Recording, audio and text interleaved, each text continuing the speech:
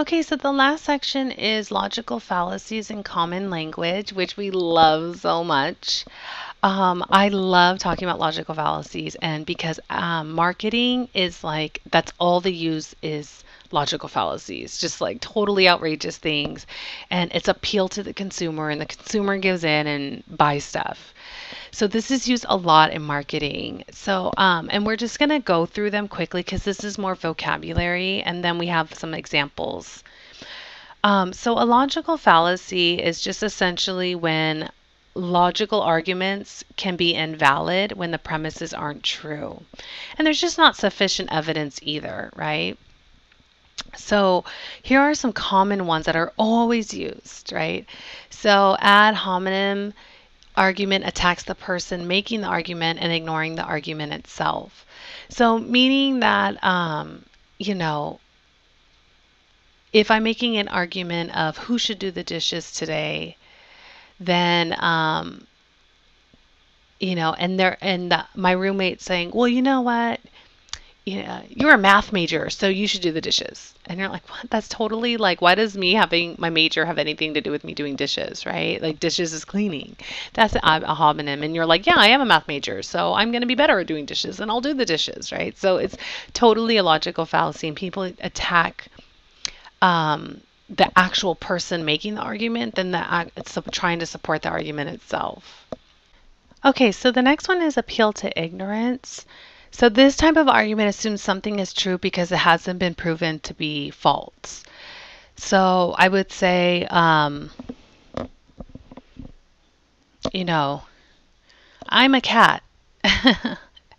And you're like, no, you're not. Yes, yes, I'm a cat because you haven't proven that I'm not a cat, right? So it's just that appeal to ignorance, and that can be in many manner. And I really do feel sometimes in politics they definitely do this logical fallacy quite a bit, because just because you don't or you're not familiar with a topic um, doesn't mean you necessarily don't know that it's false or not, but they assume that you don't know much about it. So the next one is appeal to authority. These arguments attempt to use the authority of a person to prove a claim.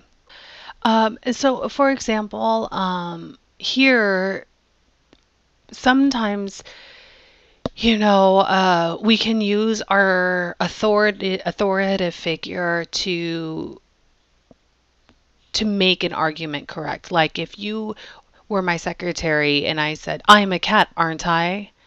Boy, it would be nice to get a raise. And the secretary, yes, you're a cat. So you sometimes the appeal to authority sometimes sways people's opinions and whether the argument is valid or not. The next one is appeal to consequence. The appeal to consequence means like you're making that decision based on what the consequence is versus the truth. So that's usually when I guess maybe like experimenting on drugs or sexual partners, things like that. The consequences don't seem too good, so you're just gonna maybe lie or not have valid reasoning. So again, like a lot of the times marketers appeal to consequence.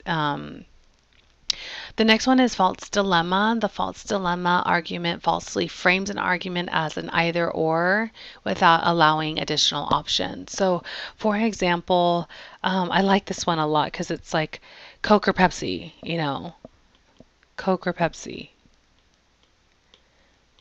You're like, well, I like Sprite. No, Coke or Pepsi. That's a false dilemma because you don't want to choose either, right?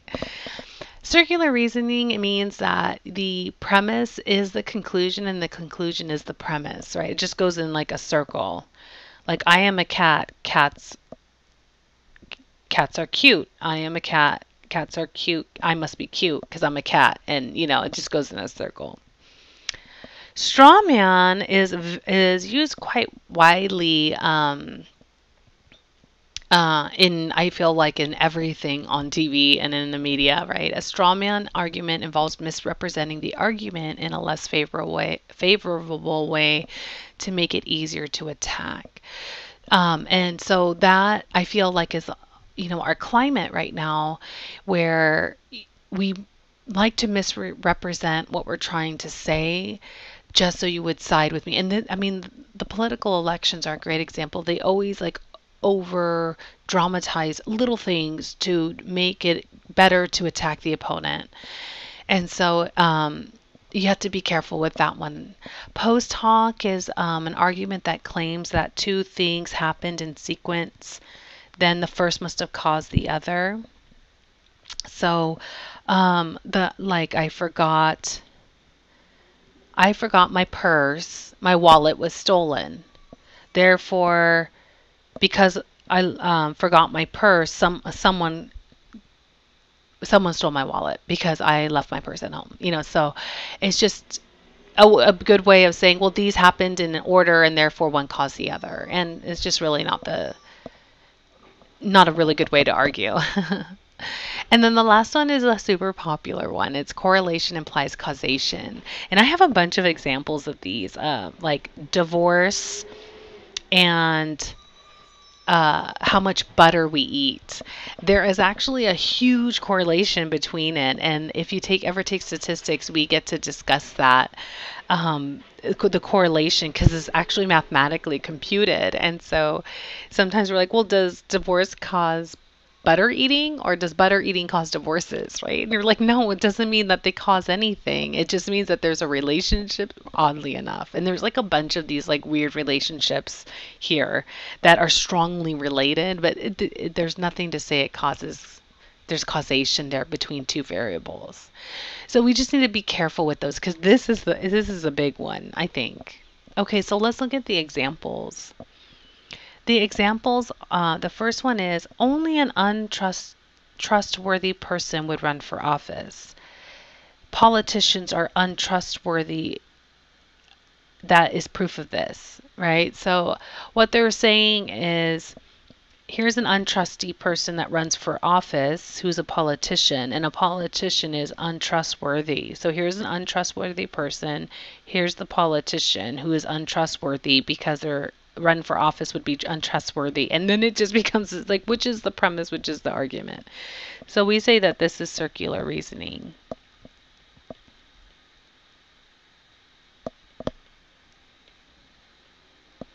The second one example we have is in the 1950s, both atmospheric carbon dioxide level and obesity levels have increased sharply. Hence, atmospheric carbon dioxide causes obesity. And you're like, well, no, here's point A, point B. There's a relationship here, but does one cause the other? Does obesity cause more atmospheric carbon dioxide, or does atmospheric carbon dioxide cause obesity? And you're like, nothing causes any of that, right? And so we would say that this is correlation implies causation.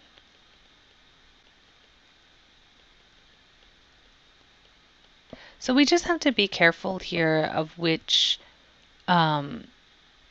logical fallacy we have, but you can see that some of these are recognizable types of arguments, right? This is the best one. The oven was working fine until you started using it, and now it's broken. So you must have broken it. You're like, well, no, I just used it once. Like, just because they used the oven doesn't mean that person broke it, right? So the oven was fine until you started using it. So, and this is a common argument, right? And then because this happened first, right? It was working fine first. Then someone started using it. So the conclusion is that this person broke it. So this happened first, second, and now this is the conclusion. So that one is that sequential one. If two things happen in sequence, then that must have been the cause, right? So if you go up here and look at these, here post hoc is when two things happen in sequence, right? One must have caused the other. So this will be post hoc. And these actually have other names too. Sometimes if you look on the internet, these names have similar names to other ones. You can't give me a D in the class. I can't afford to retake it. Right? So you cannot give me a D. Right. Well, the word give itself is bothersome because we don't give grades, right? We earn grades.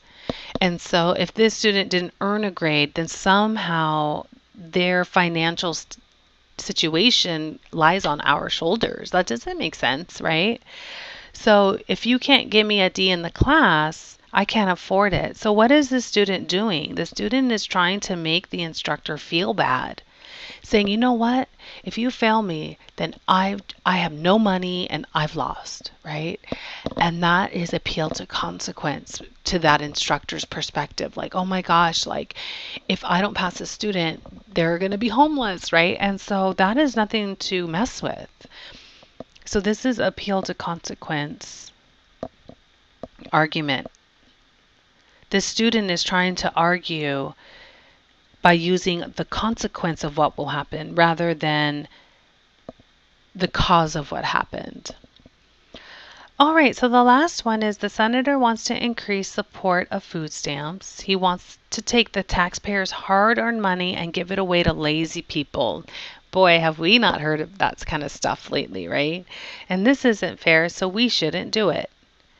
So you're like, okay, what? What isn't fair? The food stamps? You're like, well, people need to eat. I don't understand, right? So then let's read it again, right? So a senator wants to increase support for food stamps. He wants to take taxpayers' hard-earned money and give it away to lazy people. Well, first of all, I don't think that's really nice to say because people on food stamps work really hard too, and they're not lazy, right? And it is fair because everyone deserves to eat. So let's go back and see if something fits this really good. So let's see. So so the senator wants to increase food stamps, right? So that's the real argument is like they want to be able to give more people food stamps that need it. So we're kind of taking the argument then and twisting it to like lazy people and it's not fair. Like I just don't.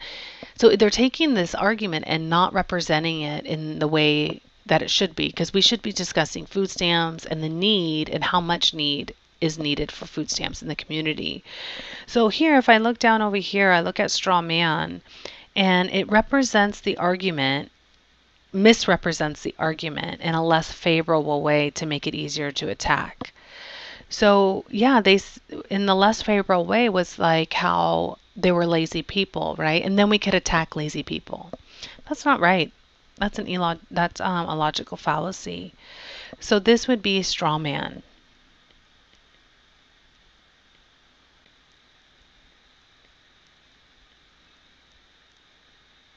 And I feel like in politics, this happens a lot. Like we take something like this where it's such a great thing, food stamps, and we could give to people and allow everybody deserves to eat food, right? Everybody does. So it's great if my community needs it, we should be able to provide that, with some data of how much increase the need is and all this stuff. But this person who's arguing essentially against it, right? They're against increasing the taxes for food stamp. They don't say that. They're like, no, let's not increase tax money or taxes to pay for food stamps. What route did they take? They misrepresent the argument and say it's my hard-earned money, and they're going to give it away to lazy people. Well, that's not true, right? And it isn't fair. Like, how is it not fair, right? So, again, it's just taking like this argument of something really important, like eating and food, and the need for food, into something that is a less desirable. You're like, right? I do work hard, and I don't want my money to go away to lazy people, right? And it's not fair. So you go off on this like weird tangent rather than addressing the argument.